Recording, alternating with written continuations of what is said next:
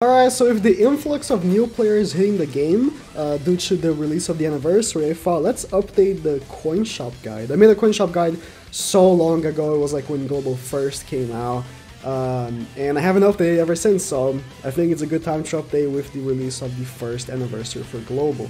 Now, don't let this Gloxinia, unpurchased distraction from the fact that he's a pretty good unit, and I'll be talking about him in a second. It's just that my global account, I try to be as optimal as possible, so I haven't gone around to like buying his dupes, but he's a really good unit. But starting from the friendship, let's start from the lowest of the lowest of tiers for the coin shop. As a general sense, coin shop is one of the most important things in the game. You should be, managing resources and buying stuff according to what you need, but in the friendship coin shop, I generally use it for PP stamina, but honestly, the best things to buy is AP pots, and especially the Event Dungeon Key Bundle. Event Dungeon Key Bundle gives you SSR pendants, which is very, very needed, especially for a new player. Also, if you're a new player and you start in the game now because of the release of the 1, hi, please subscribe. I upload 3 times a day or more about this game, specifically this game. Sometimes other stuff, but very rarely, so just mainly this game. And that's essentially it. Never buy just these R units. On the release of the Japanese version, you could only buy this unit from the coin shop, so you had to buy it here. But when I believe when Global came out, they were like, nah, you don't have to. And you pulled them from just summoning in general in the game. And now to the part of the summoning coins. So silver, gold, and platinum coins, of course, you can only get by summoning, which is fine. With the free gems you get in the game, you get like a very decent amount of free gems if you just play the game as its entirety. And in the silver coin shop, I would recommend to never buy the SR units. You always pull a bunch of them by summoning. There are only a few SR units in the game, meaning that you repeatedly pull these SR units multiple times. Maybe you see like, oh, Green Girl Thunder is an unironic very good SR unit, so maybe you want to get, a few dupes for him already. Maybe you're just starting to see how good he is, oh, I want to get some dupes for him. It's not worth it. You're going to be wasting coins that could have been going for AP pots. Or, sorry, on Global it's called stamina pots. Stamina recovery potions are the best thing to buy in the R coin shop. It's not even, there's no comparison. The second best place I would say is the Event Dungeon Key Bundle.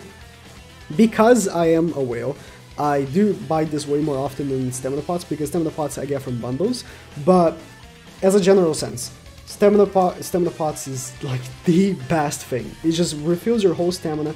Honestly, when I started playing the game like a year and a half ago, or way more than that, well, yeah, like a year and like 3 months ago, something like that. This was honestly one of the things that brought me into the game.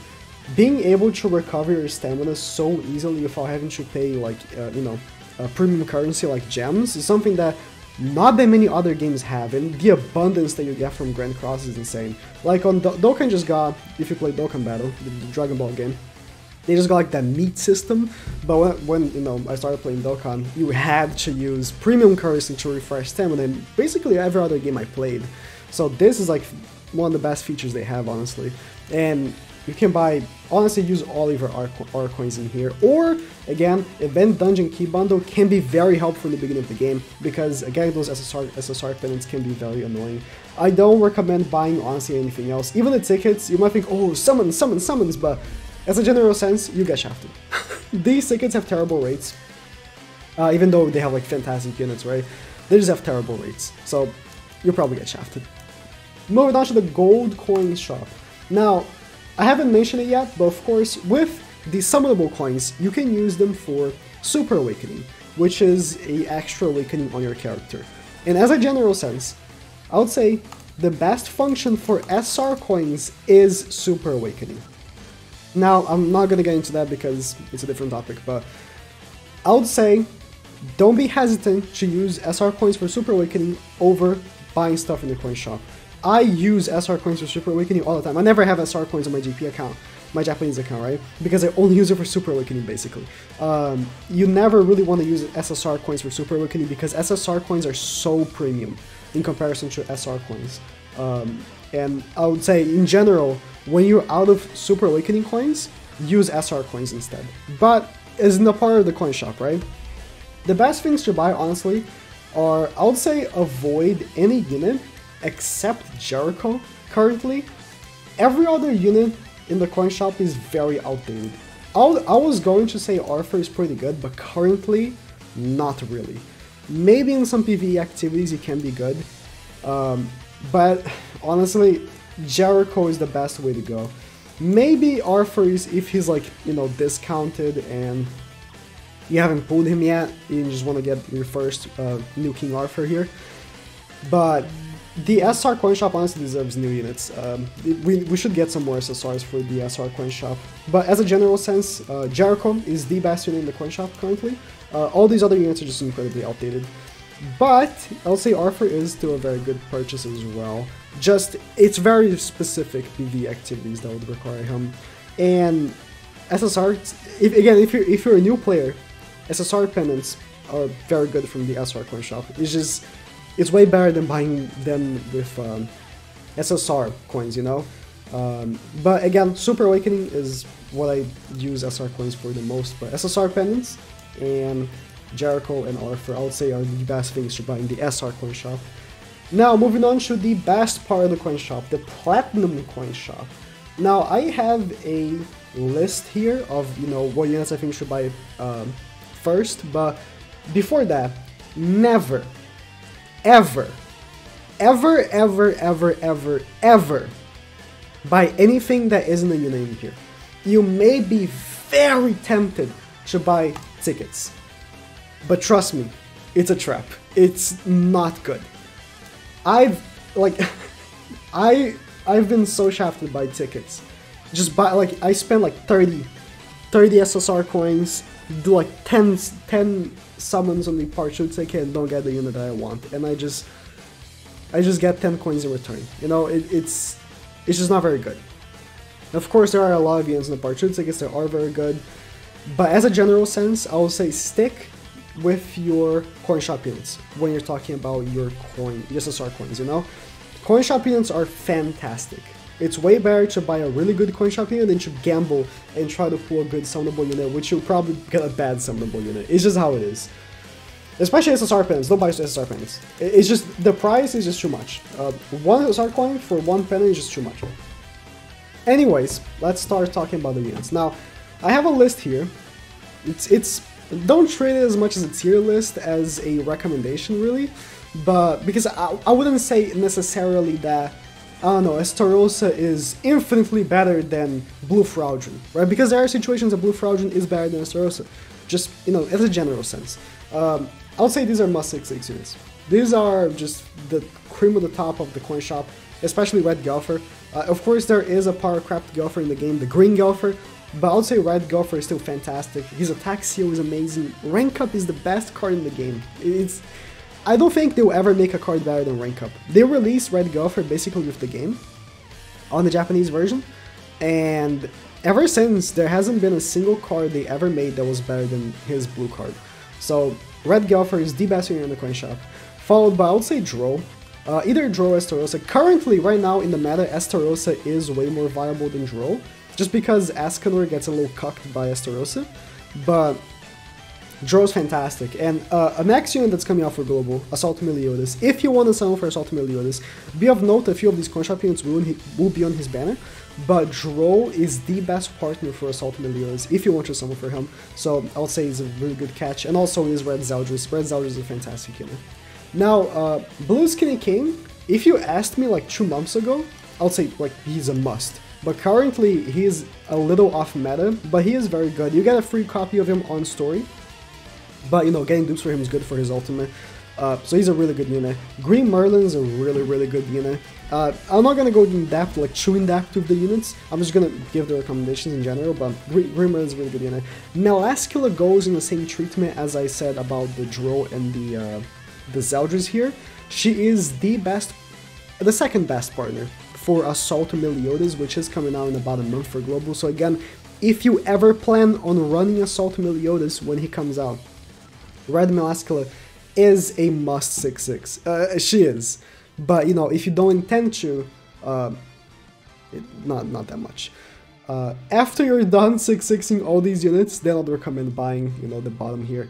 You know, DN is very good, but like she is a good unit that I just don't see play. I would say that, but I would say she's decent. Just wouldn't recommend buying too much. Red Escanor is off meta, but he's quite decent in a lot of PvE activities. That's why I even kept him up here.